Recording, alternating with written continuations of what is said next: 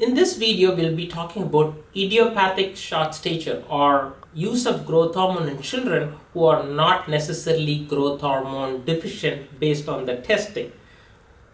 FDA approved use of growth hormone in children who are less than 1 percentile of the entire population, or otherwise known as minus 2.25 standard deviation. If your child is extremely small, even if the growth hormone testing come back as normal, sometimes we'll be able to start the child on growth hormone therapy.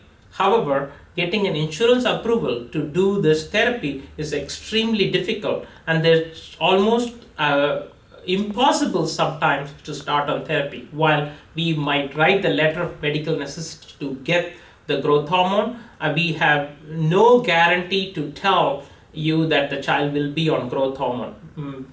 So you have to keep that in mind. Sometimes you might have to go for a second opinion, and sometimes we have to do a growth hormone stimulation test repeated again. However, FDA approval does not mean it's an insurance approval. Something I would like you to remember. Like in another video where I mentioned about side effects, idiopathic short stature as well, use of growth hormone will have the same side effects. And in particular, we have to look at insulin resistance in these children, because here your growth hormone testing is coming back as normal and you're giving more growth hormone on top of all growth hormone which is already available. In the next video, I'll be talking about some of the syndromes which are associated with growth hormone therapy. Thank you.